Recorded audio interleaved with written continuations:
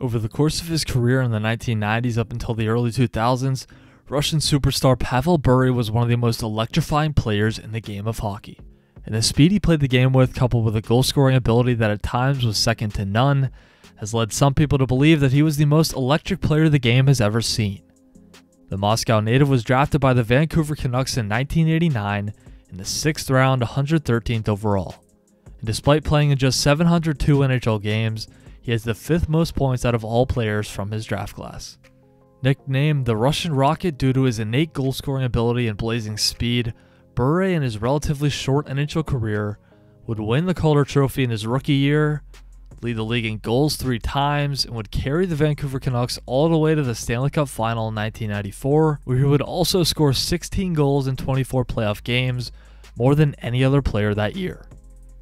Pavel Bure was truly a must-watch for any hockey fan, and nearly every goal he scored could have been on a highlight reel.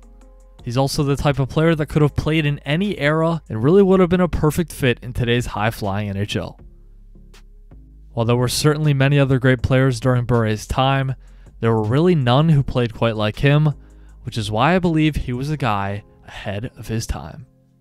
After a couple of stellar seasons playing in the Soviet League and some great showings at the World Juniors, Bure was more than ready to join the Canucks as a 20-year-old in the 1991-92 season. It wasn't an easy process getting Pavel onto the Canucks roster because of his contract in the Soviet League, but when it finally happened, he did not disappoint in his rookie NHL season for Vancouver. He'd end up scoring 34 goals and 60 points in just 65 games and would win the Calder Trophy for Rookie of the Year. And he followed it up in the playoffs with 6 goals and 10 points in the team's 13 games before they were taken down by the Edmonton Oilers. The next season, Bure absolutely exploded, putting up an incredible 60 goals and 110 points, making the entire city of Vancouver fall in love with him and becoming one of the most exciting players in the game. Bure's Canucks would be taken down in the second round of the playoffs that year as well, this time by Wayne Gretzky's Los Angeles Kings, who went all the way to the Stanley Cup Final. The next year, the Russian Rocket put up an equally impressive 60 goals for the second straight year, but this time he was the only player in the league to score 60, besting Brett Hull's 57 with St. Louis. And after 2 early exits in the playoffs the last 2 seasons, Bure and the Canucks were ready to make a deep run, and they would do just that in 1994. Vancouver took down the Calgary Flames, Dallas Stars, and Toronto Maple Leafs in rounds 1, 2, and 3 to match up in the Stanley Cup Final with Brian Leetch, Mark Messier, Mike Richter, and the New York Rangers. This was an epic series that go all the way to 7 games, but the Rangers were 1 goal better and won their first cup in over 50 years. Even Bure's league-leading 16 playoff goals weren't enough to give the Canucks their first Stanley Cup.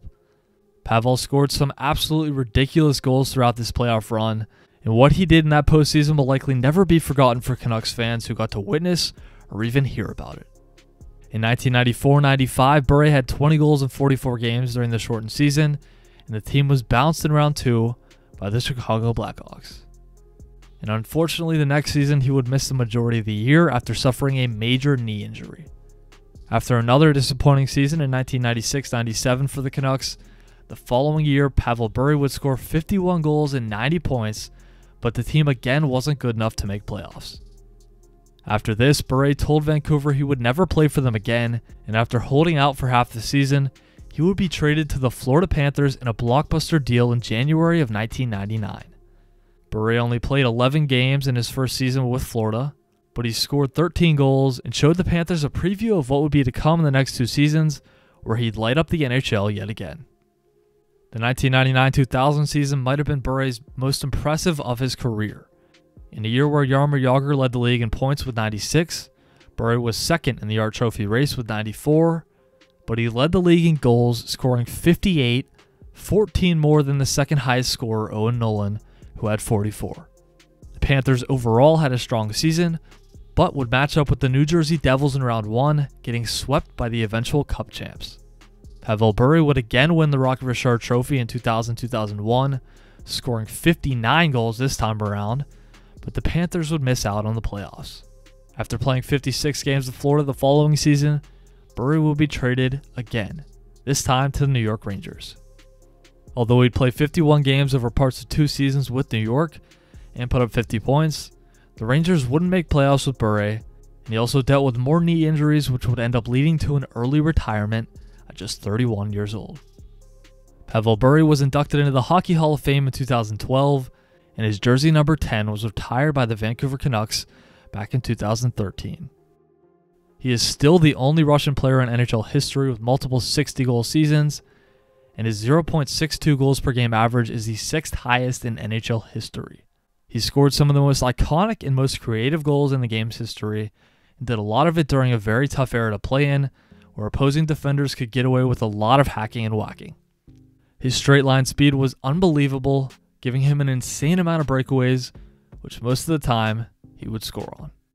As you can tell, the Russian Rocket was one of the most electric players in hockey history, and it's a shame he only played just over 700 games in the NHL.